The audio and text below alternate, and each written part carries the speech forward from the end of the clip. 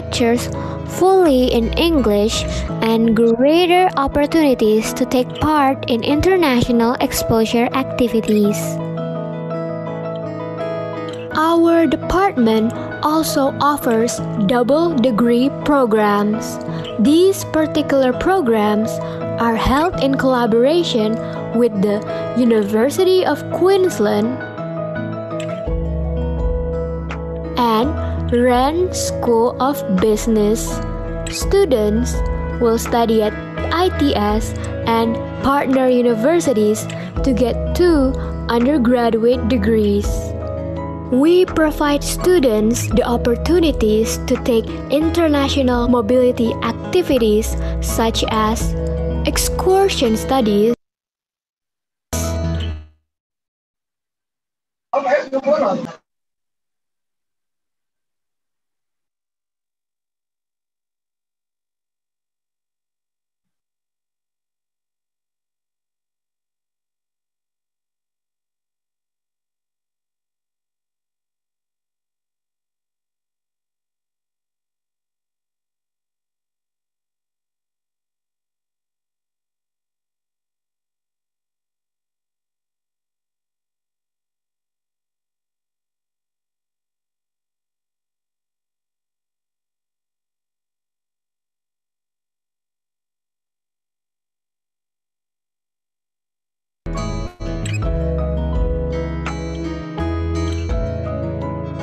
short course programs, international internships, and many others. Our department will warmly welcome foreign students to experience these international exposure opportunities. To support those activities, Business Management ITS have several international partners. There are 2 laboratories to promote researches at Business Management ITS, which are Business Analytics and Strategy Laboratory and Entrepreneurship and Small Medium Enterprise Laboratory. Business Analytics and Strategy Laboratory, or the BAS Laboratory, focuses on operation management, strategic management, finance, and accounting. There are 10 lecturers and researchers associated with the BAS Laboratory. Business Analytics and Strategy Laboratory have several assistants to support its day-to-day operations. Entrepreneurship and Small Medium Enterprise Laboratory, or the ESME Laboratory, focuses on marketing, entrepreneurship, human resource management, performance measurement, and data envelope analysis. There are 9 lecturers and researchers associated with the ESME laboratory. The Entrepreneurship and Small Medium Enterprise Laboratory, also supported by several assistants to carry out the laboratory programs. Our department have more than 500 alumni. They work at different fields and industries such as national and multinational companies, government, or even became an entrepreneur. Let's join Business Management ITS and be the future business leader.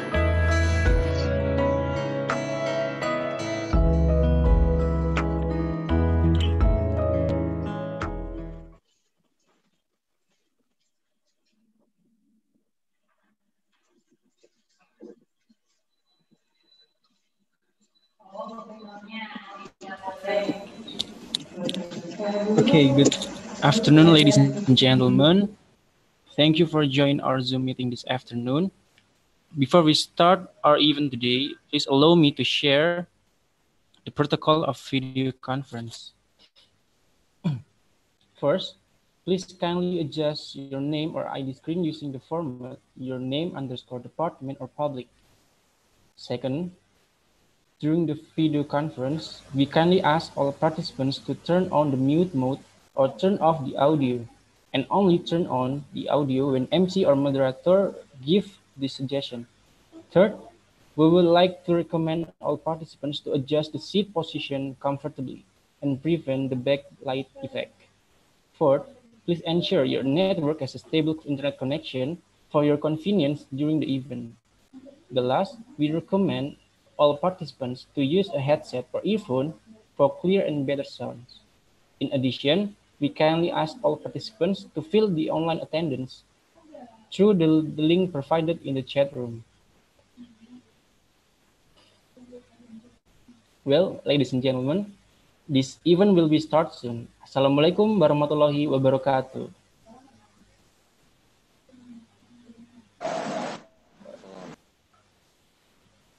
A very good morning to all of you. I would like to welcome you all the International Guest Lecture Series, bring the topic for today's lecture, price elasticity and the effect on government revenues. On this beautiful Tuesday, November 3rd, 2020. And maybe the blessings of the Almighty God be with us. My name is Danis Wara from Department of Business Management will be the MC for today. Ladies and gentlemen, before we going to the main event, I would like to invite one of our lecturers, Mrs. Dewi Saktia Ardiantono, to join us and lead today's agenda. For Mrs. Dewi, we ask you. Hello, everyone. Good afternoon for all. Good And afternoon. a very good morning to Dr. Ilse Art here. Hello to you all.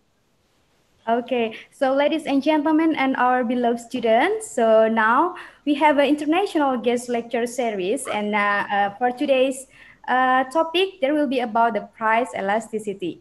But before we go through the presentations of our honorable international guest lecturer, Dr. Ilse, I'd like to introduce a little bit about our international problem that we have in the Department of Business Management.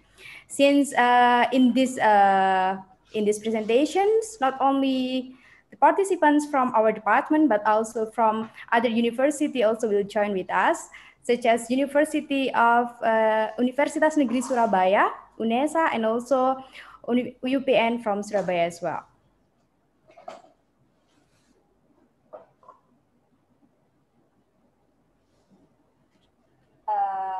In these presentations, not only participants from our department,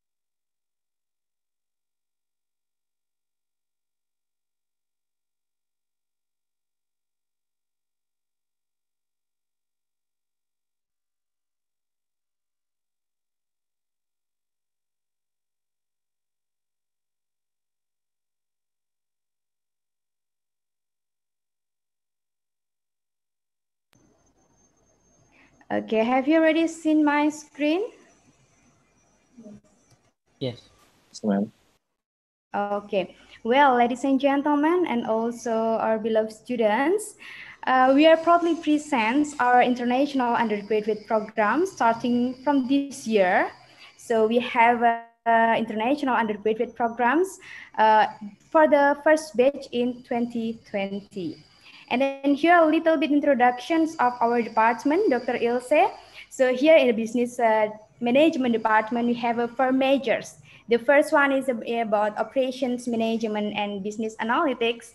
And then the second one is about the marketing management and entrepreneurship. The third one about human resource management and also about the accounting and finance management. There's a functional management that we have here in the Department of Business Management of ITS. And also, we do have the two options of double degree program here in our department. The first one is the double degree with the Rennes School of Business in France and also the University of Queensland. So in the future, we do hope that we can have a double degree as well with the Vives University in Belgium. Yes, indeed, And maybe. here, yes, I'd love to.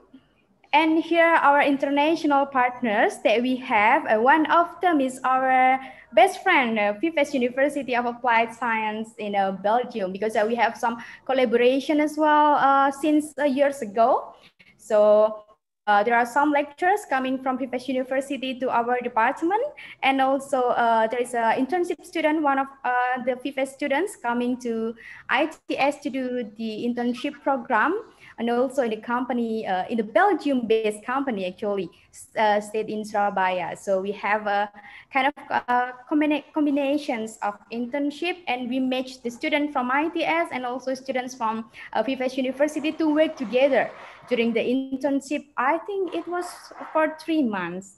So it's a quite a long journey here. And then now in this semester, actually, we do hope we can see each other directly because this pandemic. So yeah, 1,000 miles away can comes up together, and now we can meet here virtually. I hope in the future we can have a live sessions again with the Vives University. Yes, please do. Well, ladies and gentlemen, International Guest Lecture Series 2020 is one of our international programs in the Department of Business Management. So we would like to share about how was the global knowledge is going. So the student also can open up also the opportunity that the other universities provided, such as here, for one of our international program in international guest lecture series. We invite some lecturers from overseas university to give lectures. So it's about 3 weeks, 3 week series. So this week will be the second week series, and from Monday to Friday we have a very special guest lecture coming from Vives University in a series from and then Dr. Ilse is the second one. Tomorrow, yesterday we have Dr. Philip in the marketing management, and then now we have a Dr. Ilse. So welcome to ITS. Thank you very much for spending your time, Dr. Ilse. So ladies and gentlemen, Dr. Ilse is one of the lecturer in the Vives University of Applied Science, and her majority is in a financial topics. And then for today's lecture, she would like to deliver some lecture about the price elasticity. And for the background of the participants here, Dr. Ilse, there are some students coming from the microeconomic classes. I believe that they have already excited to hear about how was the price electricity is going, and then how is the global company affected toward the price elasticity itself. So for Dr. Ilse, the time is yours. Thank you very much, Ms. Devi, to introduce me, and I'm very excited joining you in your international week and giving a lecture of my own. Well, for me, it's good morning ITS, because here it is 8 o'clock in the morning, or 8:30 it is already. Okay, for you it's afternoon. I'm going to share my screen. I hope this will function. Okay. Yes, it works perfectly. It works perfectly. Okay, we can start off. Well, good morning. My name is indeed Ilse, and I'm going to tell you something about microeconomics and the price elasticity of the demand and the supply curve.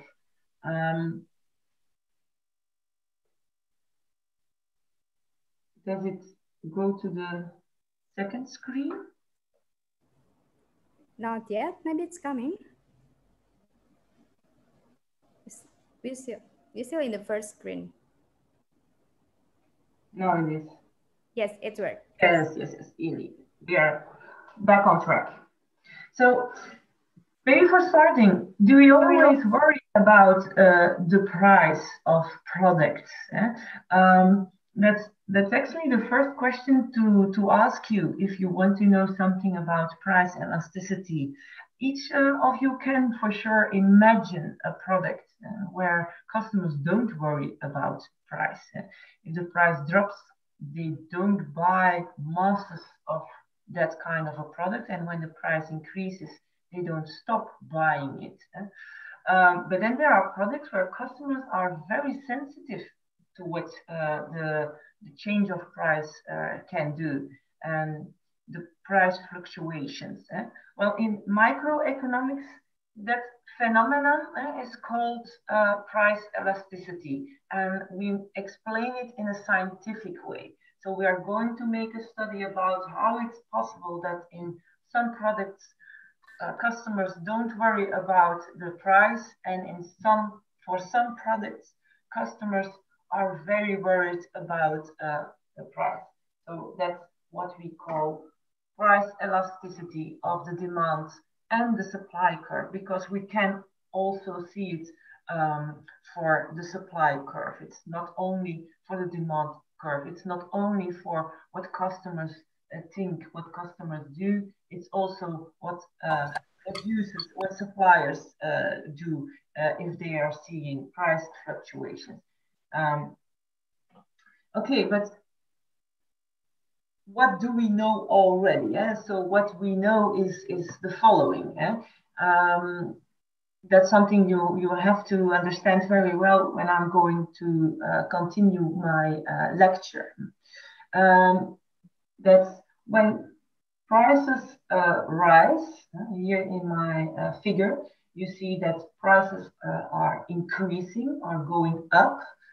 You see an effect on the quantity of the demand, what customers ask for that product, and the quantity of it, it will drop. So the relation is when prices rise, the quantity of the demand will decrease or will drop.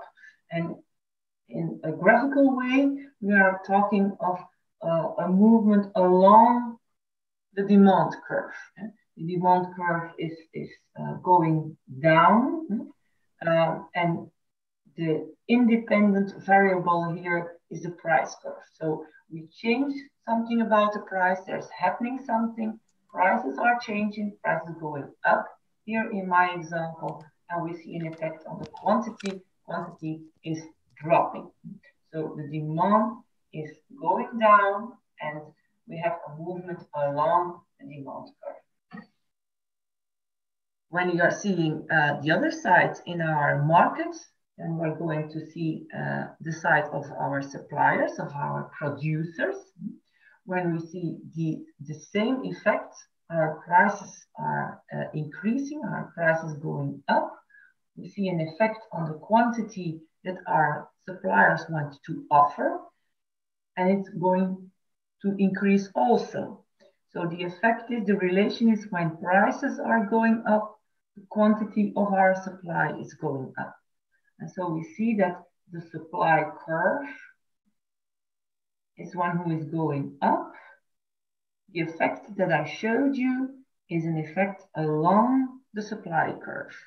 Okay, so there are two ingredients, if you want to say it like that, are two ingredients for our market. That's one hand our demand curve, what does the customers do, and on the other hand the supply curve, what are the producers, the suppliers do for some product. You know that we can go a little bit further. But do you also know this? I've put 2 times a Mentimeter in my presentation. So I don't know if it's a case in ITS or in Surabaya that you use your smartphone during your lessons. But for now, you can or you may. And I ask you to use your smartphone and go to www.menti.com. Now you're on the site. You can put in the code 834388 and again 8. Or you can scan the QR code that's on my presentation. If you're going to Mentimeter, I'm going to start.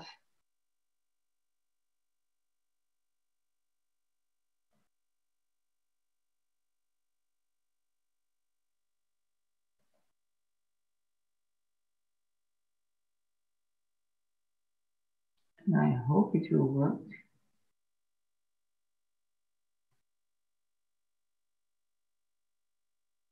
No.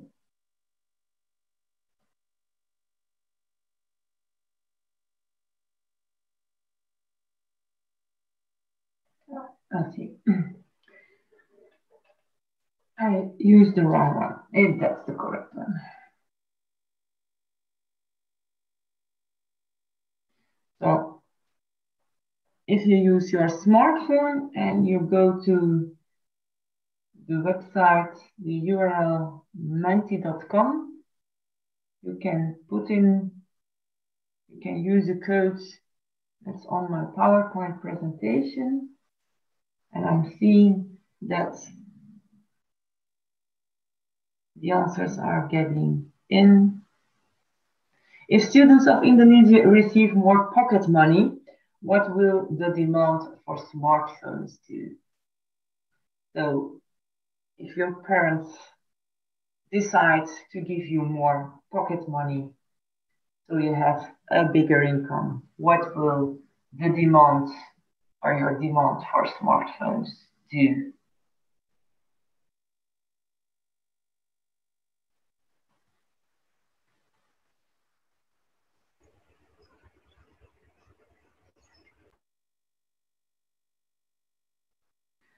The answers are getting in.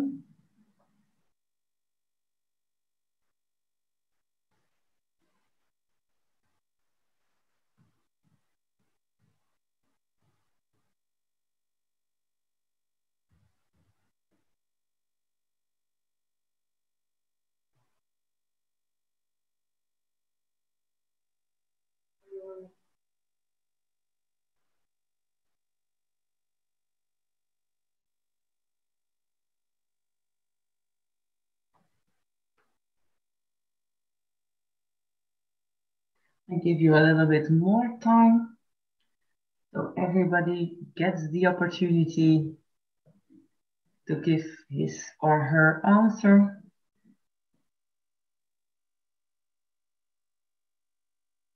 And it's amazing, isn't it? I'm teaching here from Belgium. And you are sitting over there in Surabaya. Yeah, 1,000 miles away. miles away, answering my question. So it's indeed very amazing that we can do that in this time. Yeah, actually, the answer is still flying from Surabaya to Belgium. Yes. Luckily, we can do that. We can give a lecture on a virtual way, so I can join your International Staff Week. I'm seeing we have already 50 answers. Ms. Dewi, can you tell me how many participants are joining us in our lecture? Yeah, there are about 100. Okay. So students, can you access the menti.com already? I see that the number of answers is increasing slowly. Now we are 58. answers that we already have collected. Now, if some of the students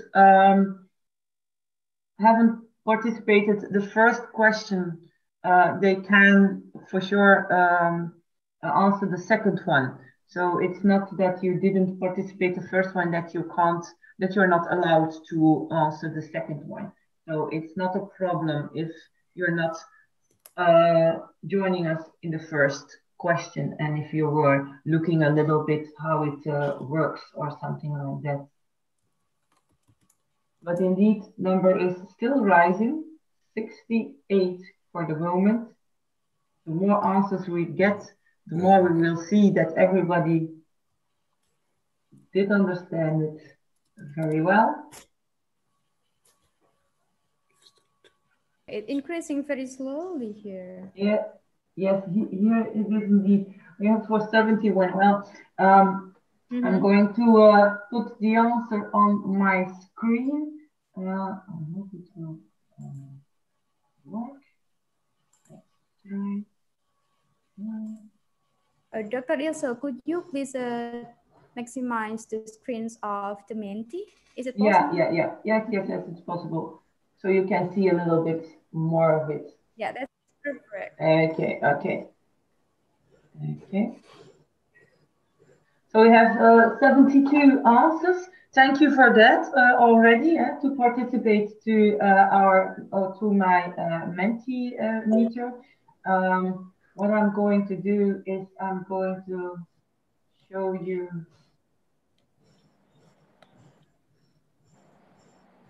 my results. Okay,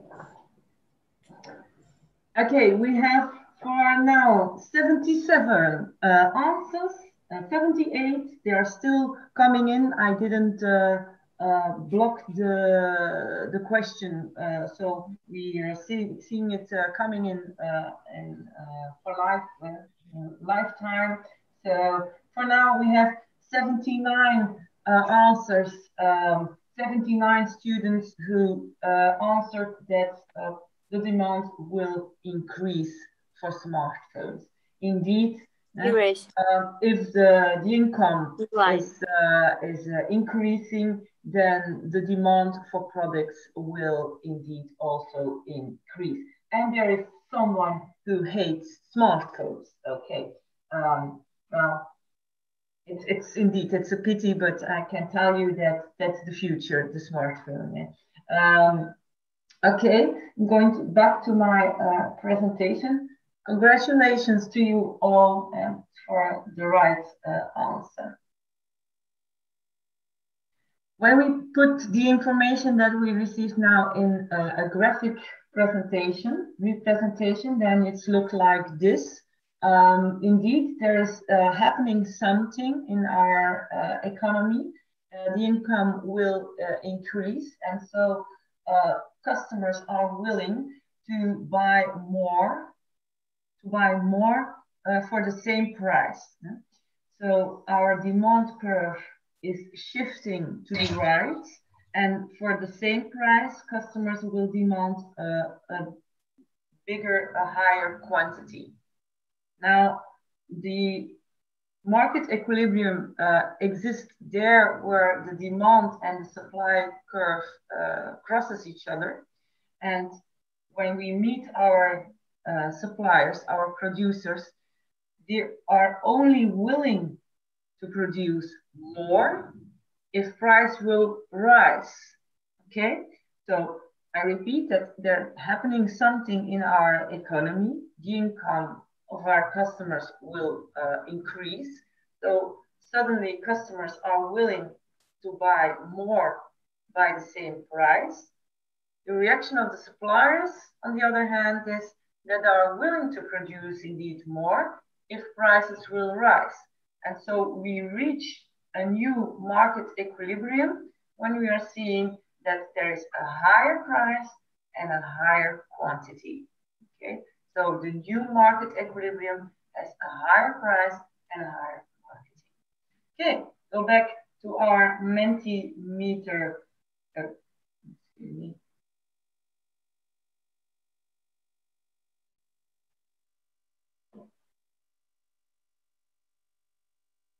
back to our Mentimeter. You will see on your smartphone that there is a second question. Okay. The second question. Now I thought. Yeah, I showed already the answer. That's not proper, of course.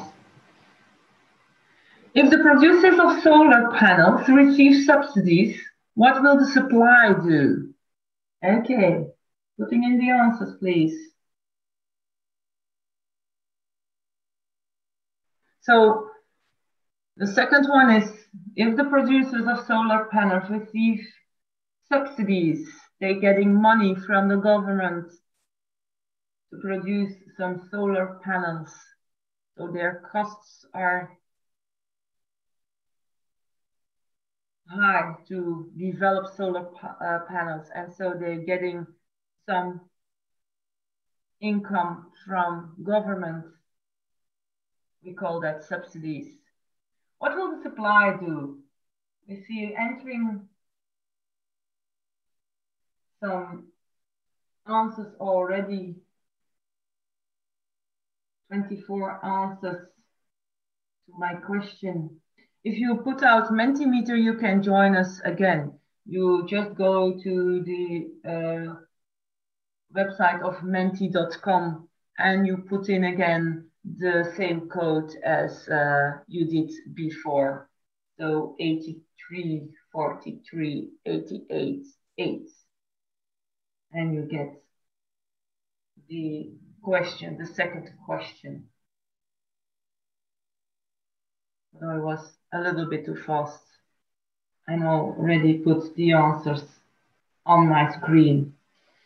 Okay, the answer is indeed, if producers get a subsidy from our government, what will they do with the supply? They are willing to offer more solar panels to the market. Okay, so there is indeed an increase.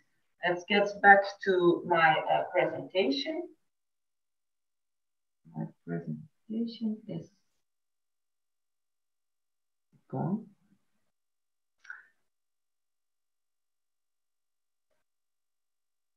Okay, here you are.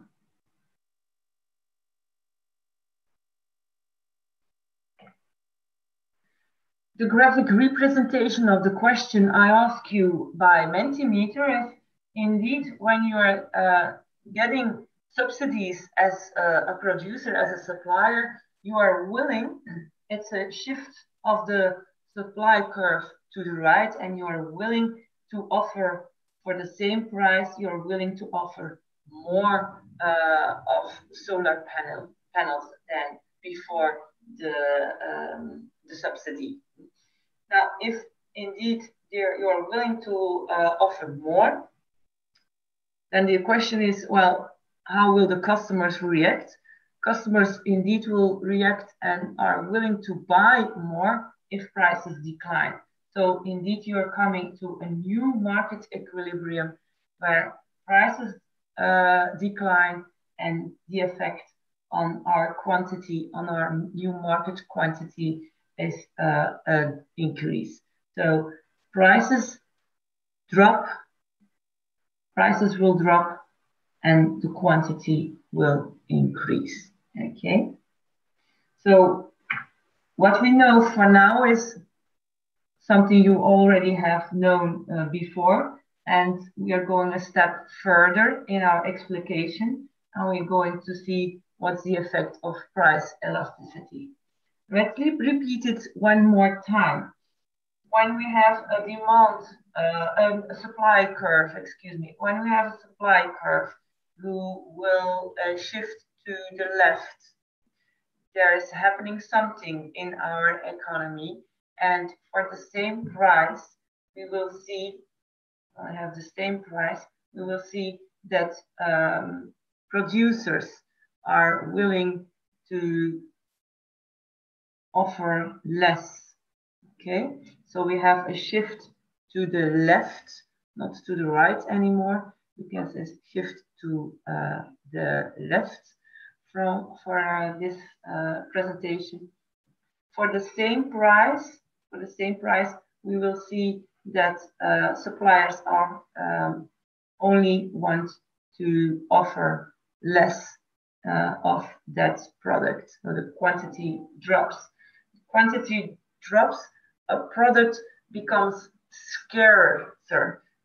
So it's more rare that the product appears in the market. Suddenly they can't find enough quantity of that kind of a product. It becomes scarcer. So if that's the fact, customers will react, okay, and they will react by putting the price up. So what we see in the new equilibrium is that prices are increasing, and the quantity drops. What we see here is that there is a change in our supply curve. There is a shift in our supply curve. Our supply declines, okay, and we see that price is rising, and we see that our quantity is falling down. If we compare the two components here, the change in price and the change in our quantity, we can see this. We see that the drop in our quantity is less than the rise in our price. When we want to explain it more mathematically, okay, you will see that the relative increase in price is far more, is greater, is bigger than the drop in the change in the relative change in our quantity. Okay, so if you see this, you see that the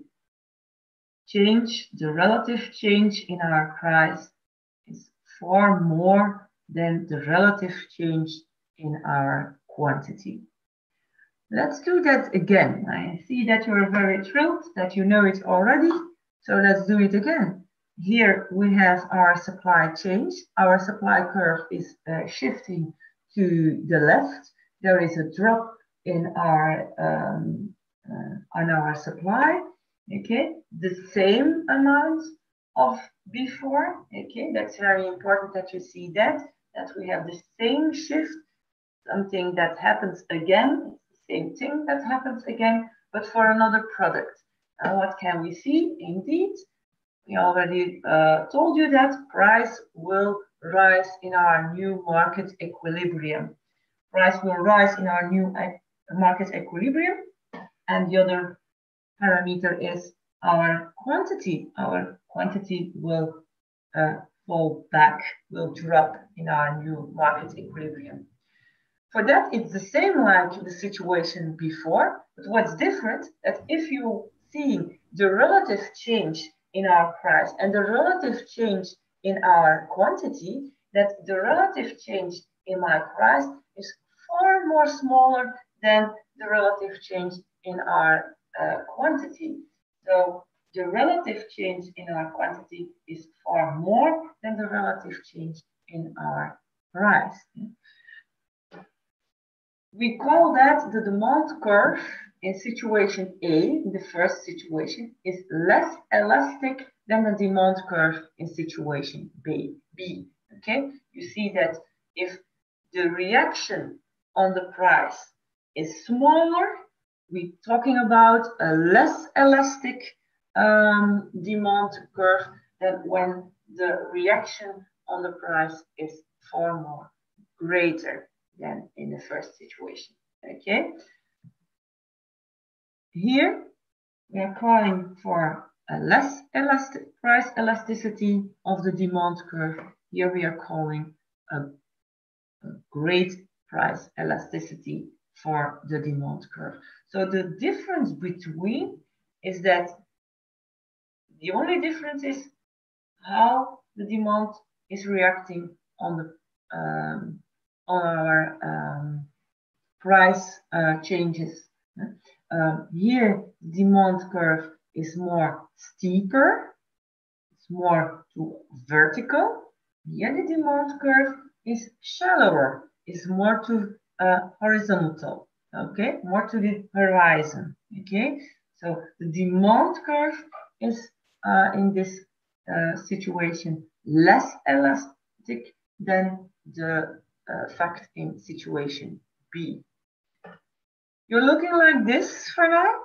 Okay, if you're looking like this, you need an example, okay? Let's take an example in our economy, okay? Harvest, weather is fine, weather is great for the moment, and when we are putting the harvest, we're gathering the harvest, okay, prices of our raw materials will drop, and so producers of bread are willing to produce more bread. The price of their raw materials, when you are having a great harvest, the price of your raw materials will drop, and you are willing to produce more bread. You can produce more bread by the same price because your costs are, overhead costs are falling down. If you want to produce more bread, question is, how will your customers react? Okay, your customers are willing to buy more bread if the prices of bread will drop, will decrease. Okay, so you see a decrease in the price of bread, and there is a bigger amount of bread sold in our economy. Question here is, are you prepared to buy a lot of more bread when prices indeed decrease?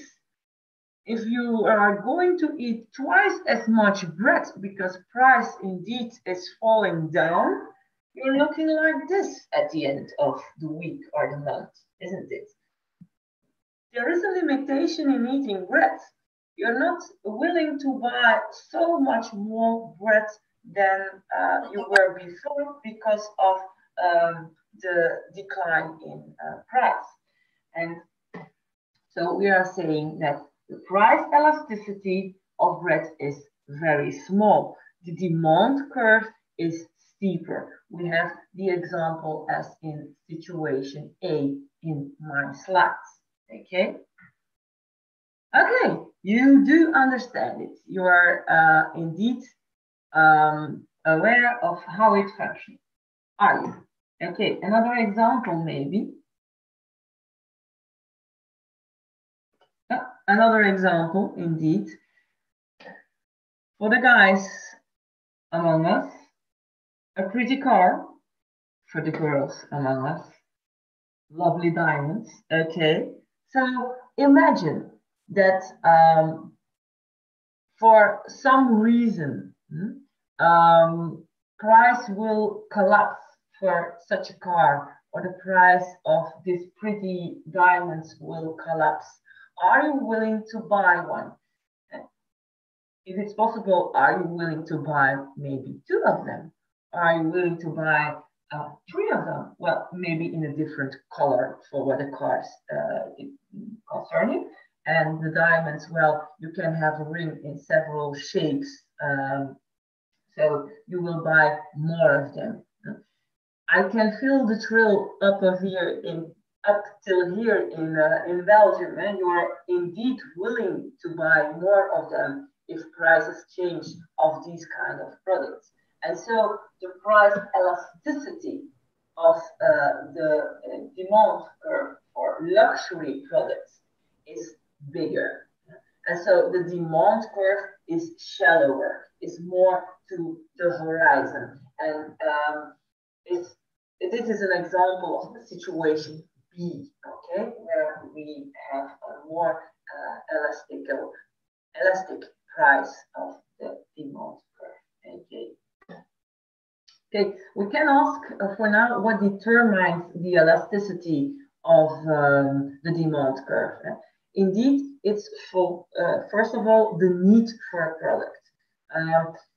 If you're going to see to basic products you really need to stay alive you are not willing to buy more of them, but you're not willing to buy less of them because you need bread to survive, you need food to eat, to get alive, but you're not willing to buy twice as much when prices decline. And if prices rises, well, you are going to make some room in your budget to buy them as well because you really need them.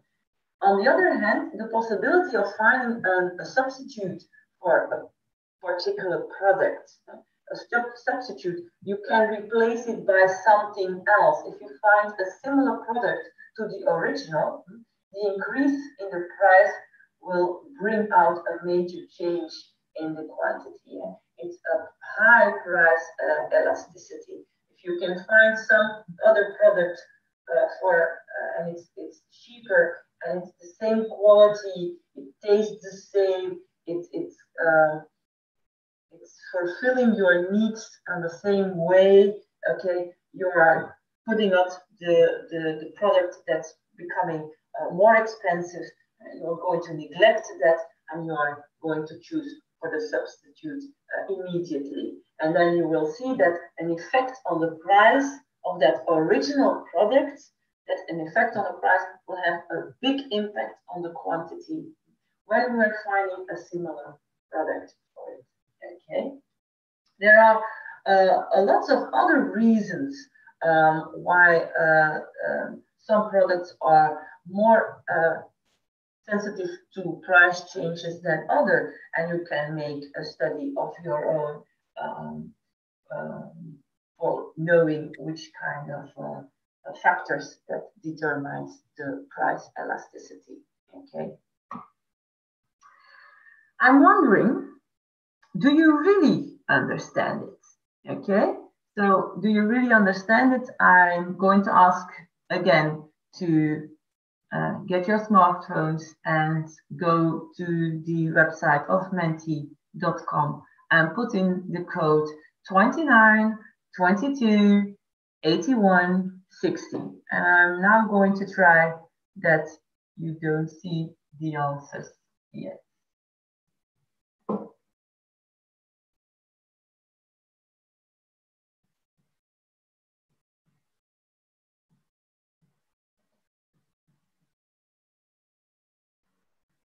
Okay, which demand curve has the largest price elasticity?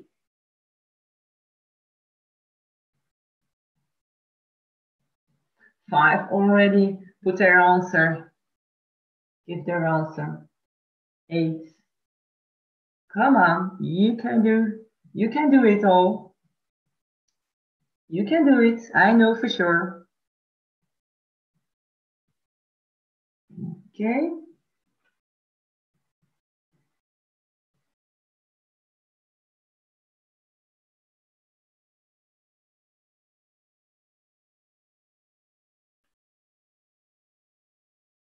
Okay, which one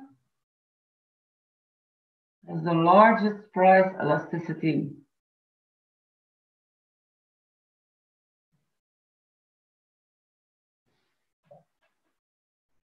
Just thinking about what I said, that the definition is of price elasticity. Situation A, we have in situation A, shift of the demand curve. Okay, a shift in our demand curve to the right. It means that by the same price, customers are demanding more, are willing to buy more.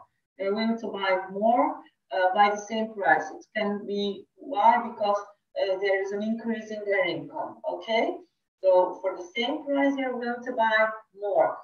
How does the suppliers react? How does the producers react? The producers are willing to produce more if prices increase. So you're seeing in the new market equilibrium that indeed prices has changed and the quantity has increased also. Situation A is similar to situation B. We have a shift of our demand curve to the right. Indeed, prices are increasing, demand is increasing as well in the new market equilibrium. Okay, what's the difference between the two of them?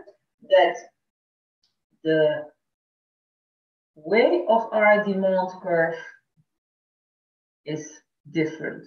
You see that the demand curve here in situation A is shallower, more to the horizon, or like that. And you see that the demand curve in situation B is steeper, is more vertical. And so now the question is the price elasticity of the demand curve, of the supply curve, excuse me, of the supply curve, which is more elastic. Is it situation A, this situation where we have a small price change, but a relative large change in our quantity? Or is it situation B, where you have a price change, but relatively a smaller change in quantity? Which is more elastical? Which is more elastical, A or B?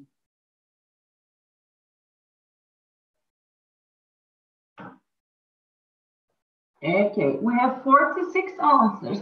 Let me get to the correct answer. What did you students answer on this question? Which of the demand curve has the largest price elasticity? If we're going back, most of you, 28, are answering A. Situation A is has a bigger price elasticity than situation B. Okay, 19 of you answering that it's situation B. And there is one who says, I don't know, you have to come over to explain it once more. My dearest students, I'm willing to come over. And so when COVID is over and when COVID is done, I'm coming over to Indonesia, to Surabaya. I'm going to explain it to you. Let your name over, okay? For now, the right answer indeed. Okay, which one is more elastical? Which demand is has a bigger price elasticity? Is it situation A or situation B? Well, look like this. You have a little change in price, and the reaction is a big change in our demand and our quantity of our supply. You have a large change in price, and the reaction is rather low. Okay, so where is the elasticity the biggest? Is in situation A. You have to look at like this. You can pull big or hard on it, okay, in situation A. The reaction is big, so it's very elastic. In situation B, you see that we have already a big price change, and the reaction is rather low. So it's not really elastic. It's rather tough towards us. So the correct answer is situation A. Congratulations to you all. Your audience is applauding for you. Well, that's only me, of course, but nevertheless, you did it great. Okay, now we have this right. We take the next step. What's the effect of the price elasticity on our budgets? Okay, so the same situation. There's happening something and our supply curve is shifting to the left. Okay, so for the same price, we are willing, to offer less. Okay, customers will react. They are indeed seeing that products are getting scarcer, so they are putting price up. So in the new market equilibrium, we have a change of price. Price is increasing, and there is a reaction on the quantity. The quantity will drop. Okay. How is the effect on our budget? Well, first of all, you have to know how we calculate our budget. Our budget is calculated like this. We multiply price by our quantity. Then we know how much money we spent on that product. That is the definition of our budget. Budget is how much of our money did we spend on that product. We have to know what's the price of one product, and we have to know how much of that product do we want to buy. So we multiply the price by our product. Okay, what's happening here is that you see that the price will increase very much. You have a big rise of our price, and we are seeing that the effect is the quantity will drop. But due to the fact that we have a less elastic demand price, a less elastical price for our demand curve, okay, the demand curve is steeper, okay, we see that indeed the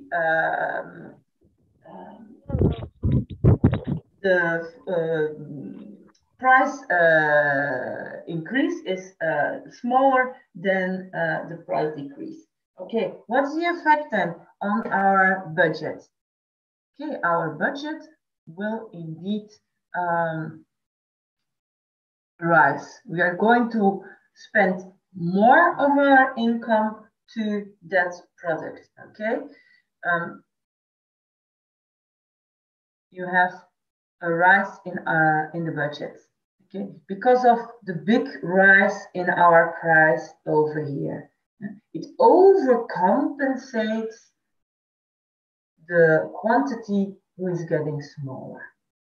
Okay, it overcompensates. This will has more effect on our budget. So we are going to spend more on this kind of product. Like this. Okay, so you see here the price is going up. You have a big increase in our price. The reaction is our quantity getting smaller, but the reaction is very small. Okay, so in the end, you will spend indeed more of our budget on this product. Okay. Okay. So if we know that, then we can ask another question. You see that can we stop smoking? Can government let us stop smoking? Can government influence our behavior, our smoking behavior? And it's something that we have seen in Belgium for the last decade that's happening. First of all, we have a shift in our supply curve. Our supply curve is shifting to the left.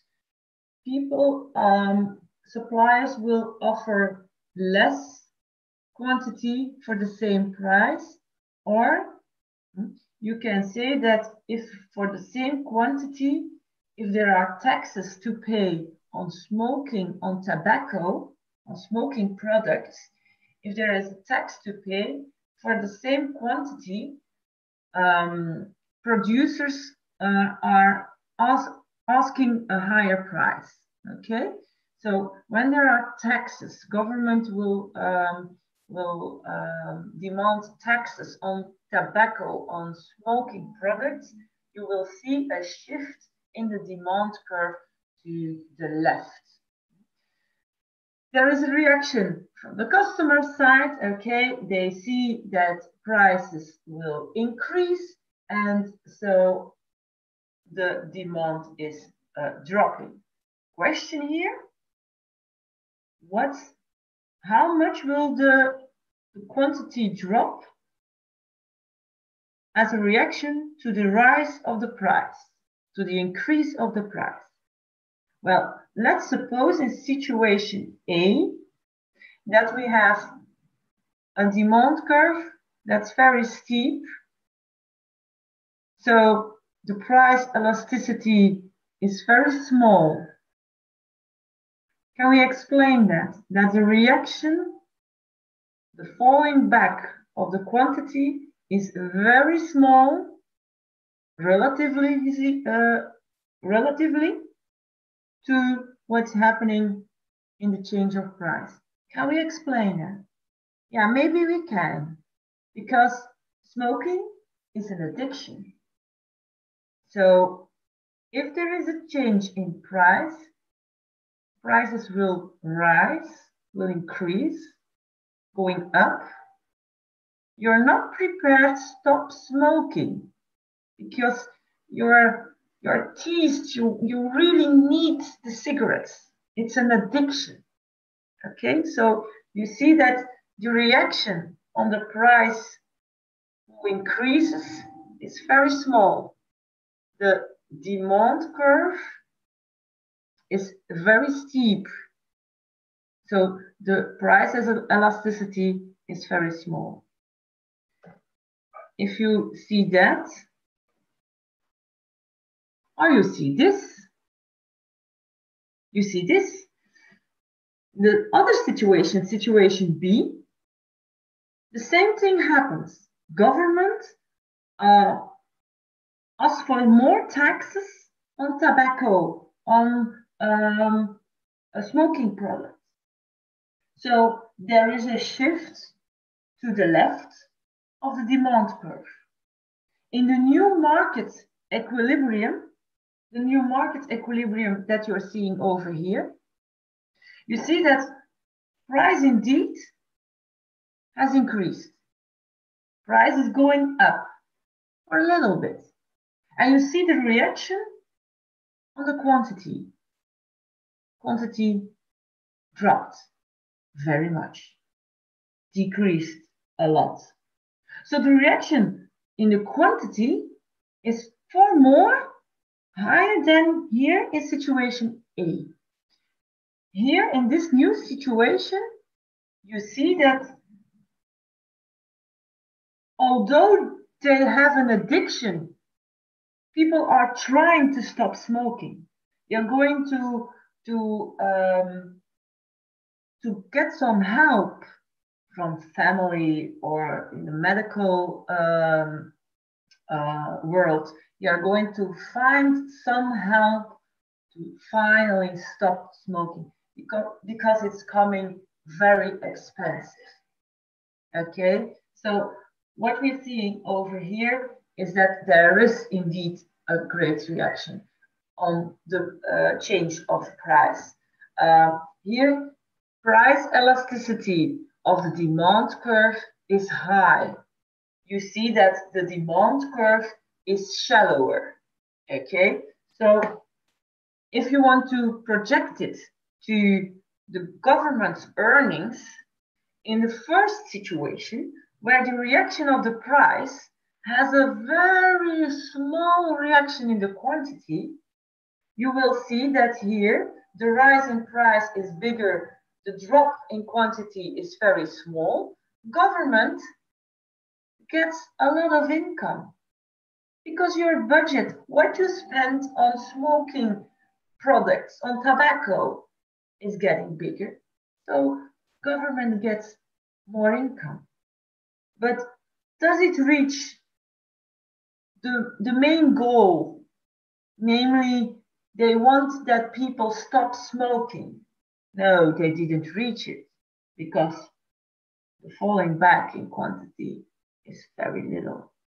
And on the other hand, in situation B, you will see that because of the small increase in price, you will see a large decrease in our quantity. Quantity will drop very much. And you will see that what we spend on smoking products is very small. It's getting smaller. There's little of our income that we spend on smoking products. So the revenues, or what government earns on smoking products, is decreasing. And did government reach its goals? Yes, they did, because lots of people stopped smoking. So if you are a government and you really want that people stop smoking, then you first of all have to know how elastic is my demand curve. How sensitive are the customers to changes in our price? If you're in situation A, you will know that if you're increasing your prices, if prices getting higher and higher, it will have a small effect on our quantity. So you have really put the price very high to have a reaction that people finally stop smoking. If you know that your demand curve is shallower, you know as a government that you only have to increase taxes a little bit. So prices has to increase a little bit and people will stop smoking. Okay. Well, what we saw in Belgium is that in the first years, there were taxes on smoking products. And the reaction was indeed that people didn't stop smoking. They just paid the higher prices because smoking was an addiction. And the goal of our government was to finally stop smoking, to finally decrease the smoking and the production of tobacco in general. So that was the goal. So in the first decades, they didn't reach their goal because in the end, they knew that we were in situation A. But then after some time, they increased and increased and increased the taxes. And then suddenly they reached the point that people said, oh my gosh, it's so expensive to smoke that I'm going to stop smoking. Okay, so indeed, when your demand curve is very steep, when there is less price elasticity on the demand curve, you really have to rise up your taxes to finally stop, to finally reach your goal. And the goal was that people have to stop smoking.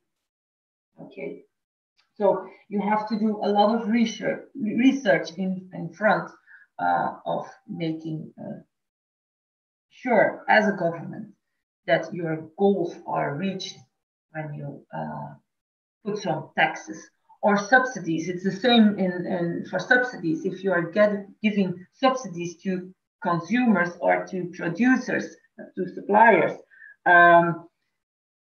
you have to know in the first case how sensitive are the customers and the suppliers to prices. Are they very sensitive? Okay, then you have a big reaction. Are they not sensitive to price changes? Then the reaction is not big. And the only thing you reach then is that you get more incomes as a government. Now, maybe that's a goal also for government, maybe that they have more income in the end. Who knows? Okay. You were a great audience. I didn't see you. I'm sorry. I'm very pity that I didn't see you all. But you joined me in Mentimeter. It's the first time that I'm giving an international lecture from my study room here in Belgium to an audience in Indonesia. So I'm very excited also. I'm a little bit nervous also. I'm teaching already for more than 10 years, but well, I was still a little bit nervous. So thank you very much for your attention. Thank you very much for joining me in Mentimeter. And if you have questions, I'm here to answer them. I'm giving back the plane to Ms. Devi. Thank you very much. Thank you. Thank you very much for Dr. Ilse for the very great presentations.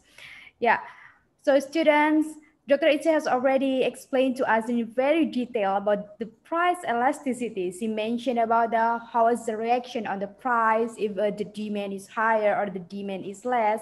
And also she also mentioned about if we are a policymaker, what should we do? So we have to make sure that we understand about the concept of the elasticity. So in the future, maybe you will be the chief of the company or the policymaker of the government. You will keep in mind about the elasticity itself. So guys, now it's time for you to ask the questions. I believe that Dr. Ilse would love to answer it. Yes, of course, with a lot of pleasure. But maybe I explained it very well. You already explained it very detailed.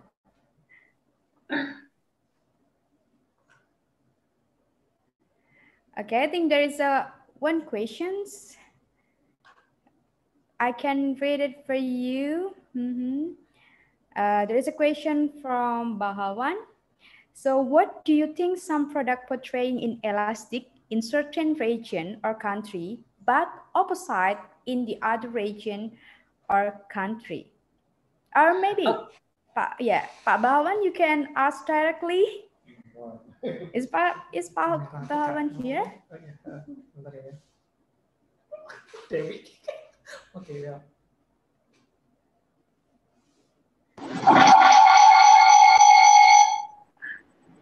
Mana ya buka? Udah kelihatan belum? Good morning. Okay. Did you hear my sounds clearly, Dr. Ilse? Yes, I can hear you very well. Can you repeat your question? Wait. Correct. Could you hear my sounds clearly? I can hear you very loud and clearly. Thank you. Can you repeat your question, please? I just asked regarding the product in Elastic. I think most of us already know about the purchasing power parity is regarding the how the product can be affordable for any region or country. So my question is that if you're mentioning about the product in elasticity and versus inelastic, what do you think about this kind of phenomena? For example, rice. In Indonesia is mostly main food of Indonesia is rice, but sometimes it's quite sensitive into the price. However, if we saw the price in other countries, that would be inelastic. So my question is that what do you think about this kind of phenomena, and how would be impact to the shifting demand between those countries? Yeah, it's a very interesting question. Thank you for that. Well, indeed, if you're going to look at different countries, you will see that price elasticity of the same product, you call rice as an example, that indeed for rice we see that in some parts of the world, the price elasticity is bigger than in other countries. Okay. You are saying that in Indonesia, you are very sensitive to the price change of rice.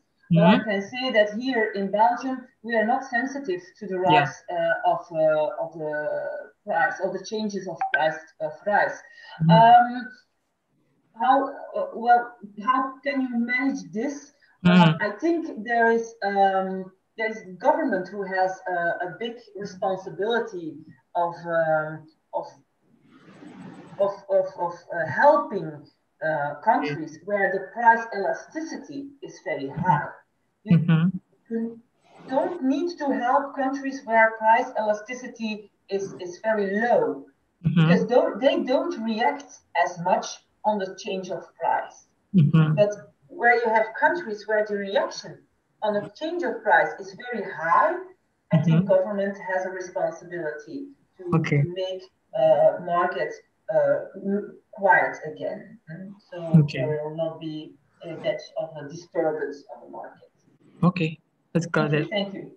A good question. Thank you very much. Thank you so much.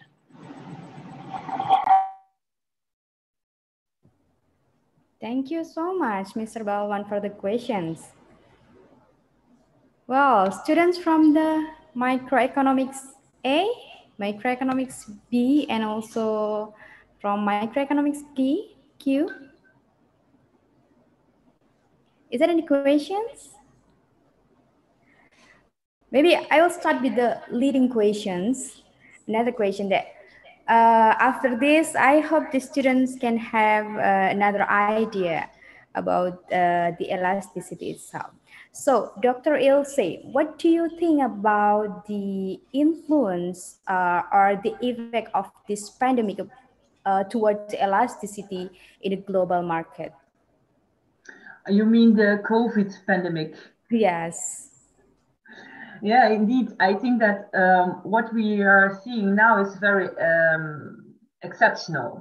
So it's very interesting from an economical point of view to see what will happen to price elasticity of several products when we are now in a time where there is a pandemic and a very rare situation like COVID. And we have never seen this before.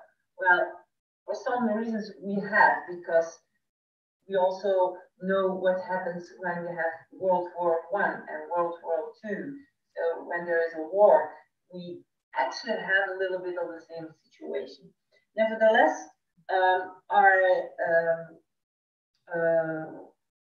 our way of living is different than it was 100 years or 50 years ago. So I'm very interested to know how what will the economic causes will be of this COVID. And I'm thinking that we are going to see how price elastic some products are. And I'm thinking about luxury products. I think that people will see how elastic, how price sensitive those products are, because that will be the first victims of this pandemic, of this COVID pandemic. And we are going to see how inelastic, how price inelastic some other products are, like food, like basic products. Also in food, you have a difference in kind of products. You have bread or rice or water that are basic food products, and you have luxury food products like champagne, for example, caviar, some kind of meat and fish in Belgium is also very luxury. So you will see that indeed the change in price will have a big effect on the quantity. Actually, we saw it already in Belgium, because fish is kind of a luxury product in Belgium.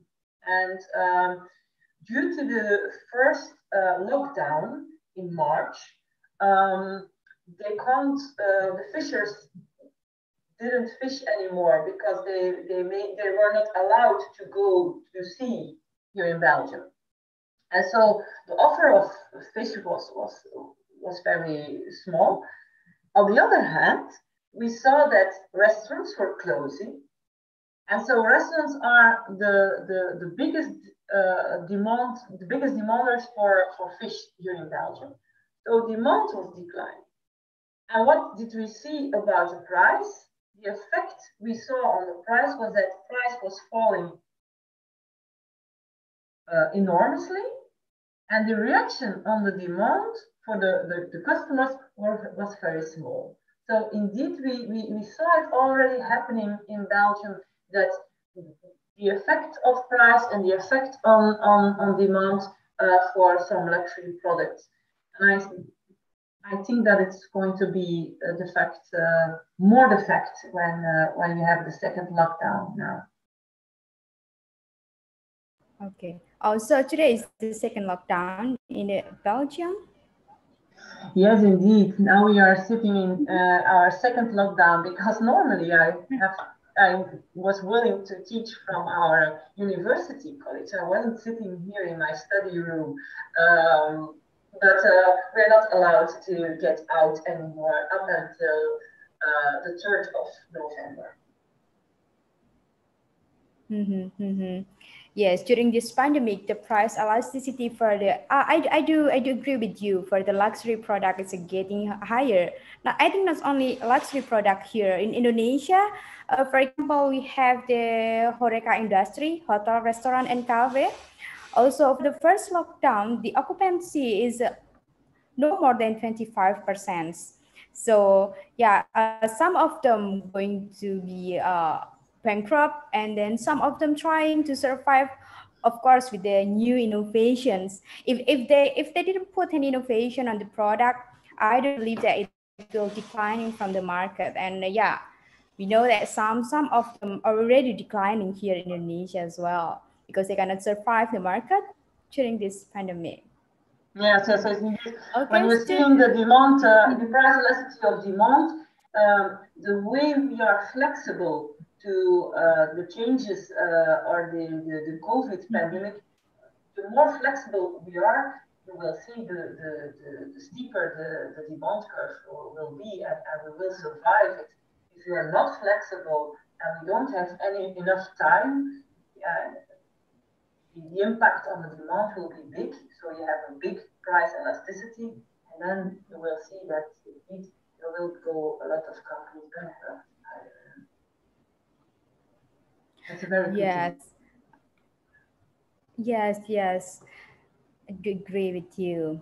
And then here, also for our students, they're coming from a different city, and also maybe the pandemic influence indifferently in every city. In this, maybe I can ask one of our students, Mas Rehan, Raja Rehan, are you here?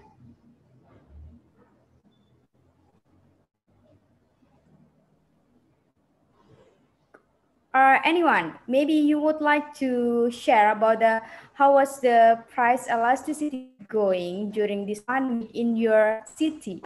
Because I'm here in Surabaya, and maybe some other students are staying in Jakarta, in Aceh, in a different places. So maybe it will affect differently.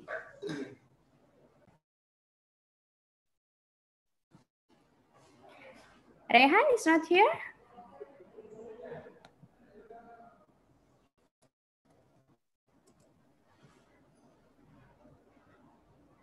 Okay, maybe Mas Rayendrana.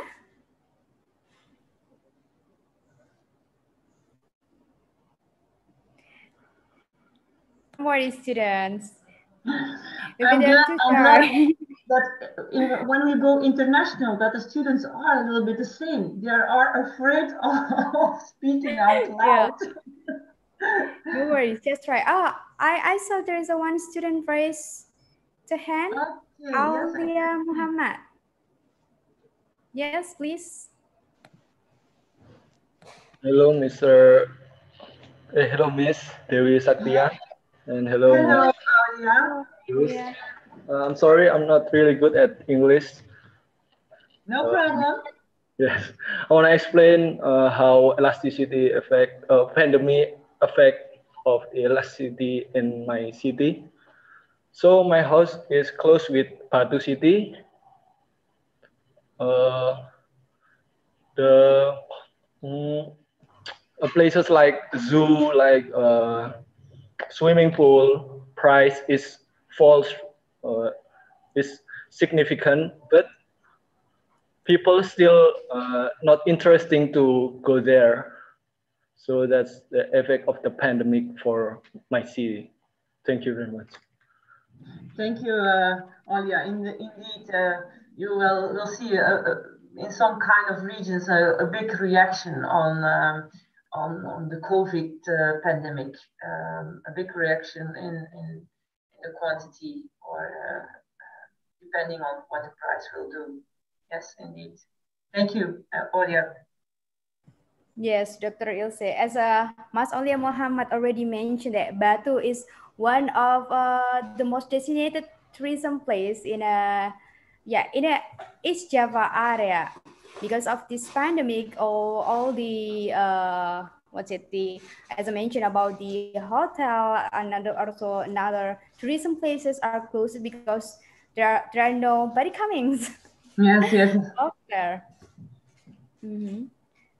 Thank you, Mas Aulia. And what about the others? Do you have any questions in regard to the price elasticity?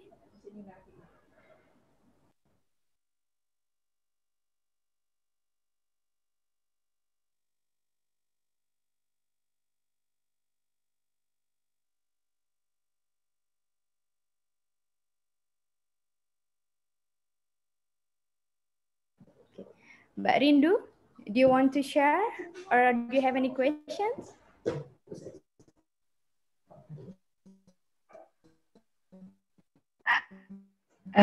No, miss. I'm sorry. It's okay. Don't worry. It's okay. Don't worry, indeed. Okay, I think there's one students raise a hand. Masrian Dipawan. Yes, the time is yours, please. Okay, thank you for the opportunity. Maybe I'll ask Mr. Aerts. In sports like basketball or football, we know there is like player trade, buying or selling player to one club to another club. Could we explain that phenomena with supply and demand concept? Because we know that the quantity of the player is only one. Thank you. Like that. Yeah, thank you. Thank you for your question. Well, what we see here is indeed the result of demand and supply, because if you have a lot of interests in kind of sports, you will see that indeed there is a lot of demand for that kind of sport. It will up lever the price will rise. So first of all, we have to see the market of the sports in general. When I'm seeing here in Belgium, football is quite popular. And so the prices of the players is very high because there is a big market for football. When we are seeing other sports, cycling is very popular in Belgium. So we see that prices of cycling sports when it's going, or it's the price for the sportman, or it's the price of advertisement, or it's the price of the television rights. Price is very high for football and for cycling in Belgium because it's a big market. Okay, so we have a lot of demand for that kind of sport. Other sports that are not very popular in Belgium, giving an example, skiing, because Belgium has that kind of a weather where skiing is popular. Well, there is no demand for skiing as a sport. So prices concerning skiing are very low. Okay, that's one part. The other part that you're mentioning is how is it that one player is sold for so much and another player is sold for so little? That's quality, of course, and that's something that's not the effect of demand and supply. It's the effect of the quality you have. When you're a good player, you can ask a lot of money for the qualities you have. And when you're not a good player, yeah, you can't ask anything for yourself as a player. So quality is another aspect in how prices will get in the market. How products are priced in the market. I hope this is enough answer for your question. Okay, thank you for the answers. Okay, you're welcome. Thank you very much for your question. Okay, thank you, Mas Rian. Is there any questions? Because it seems that the time is already 3 p.m. in Surabaya. Okay, I will look to my cell phone here. It's 9 o'clock. It's 9 o'clock. It's 9 o'clock. Yeah, so it's a 5 hours difference, I think. Yes, indeed. Yes, indeed. Oh, there is one other questions. I believe it will be the last questions, I think. Okay. Mbak Sali, Putri Sali Mardiana. Yeah. The time is Yes. yours. Yes, Dewi. Sorry. As I discussed earlier about the impact of COVID-19 in price elasticity, how long it will take to restore the economy in one country, and what should done by a government to be done about it? Okay. Thank you for your question. I'm going to rephrase it if I understand it well.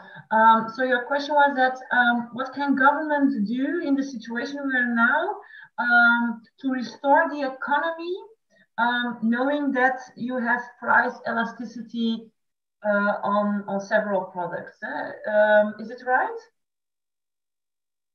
Is that correct? Yeah. Yeah, okay. Well, first of all, I think government has to make a study of the different kind of products, the different kind of industries there are in their country, on how price elastic the products are. Do you have a great price elasticity? Do you have a less price elasticity of the several industries that are important for your country? Depending on the price elasticity of the industry, of the product, you can give some subsidies to that kind of industries that are very sensitive to prices.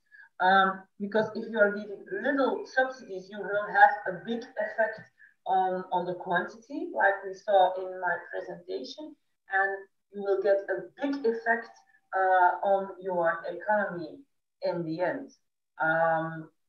Knowing that if you are giving a little bit of a subsidy, a little bit of money from the government to the people or to the producers, that there will be a big of a reaction on the quantity that's produced, that's demand. You can up level your economy.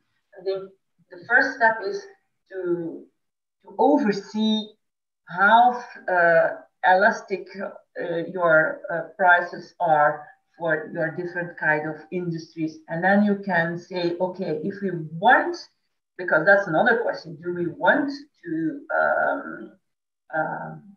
rescue the industry or not? Okay, that's another question. Some industries don't deliver some adjusted value to your economy, and I don't think you have to rescue an industry that doesn't deliver an adjusted value to your economy. So that's another topic. Maybe I can come back to explain that other topic, but nevertheless, that's if you want to rescue an industry, you first of all have to know how elastical your product, your prices. Do they really react on the price? You have to give a little bit of money. If they don't react enough to prices, you have to give a lots of money to rescue your industry. So my advice to the government is make sure that you know how elastical the prices of your different industries are. And then the second step is you can help them by giving a little bit of money or lots of money in form of subsidies or decreased taxes or something like that. I hope that's an answer of your question, Putri. Yeah. Thank you, Miss Ilse, for your answer. Thank you very much for your question. Thank you. Thank you very much, Mbak Sali, Mbak Putri Sali, for the questions. So, Dr. Ilse, actually, would like to have you, more time to explain about our materials. But yeah, the time goes to end. So I do hope that all the students can get the beneficial of this lecture about the price elasticity that you have already explained to us. Very great. So thank you very much. We do hope you can fly maybe in the near future. Hope everything getting better and we can meet each other directly and you can meet the student as well, because yeah, I believe they will be very happy to meet you directly. So Yes, yes. thank you very much for spending your time. Thank you very much for joining your International Week. In fact, I was planned to come over last academic year in April, but due to the COVID, my trip was indeed cancelled. So I'm first on the list when the pandemic is over to come and visit you and give you all a hug. Waiting for you here. Thank you Okay, again. thank you Stay safe very and much. healthy there. Thank you. Okay, thank you very much for all the participation. So I'll give the microphone back to the Master of Ceremony. Thank you. Okay, thank you, Mrs. Dewi Saktia. Time flies so fast that our event today has come to an end. For any question we could not answer due to time limitation, please don't hesitate to let us know by email to mbusiness@its.ac.id. So we have reached the end of this event. We would like to express our great appreciation for the guest speaker, Mrs. Ilse, and who already shared her knowledge to us. We also would like to thank all participants today. We do hope everyone enjoy an insightful, fruitful, and productive meeting.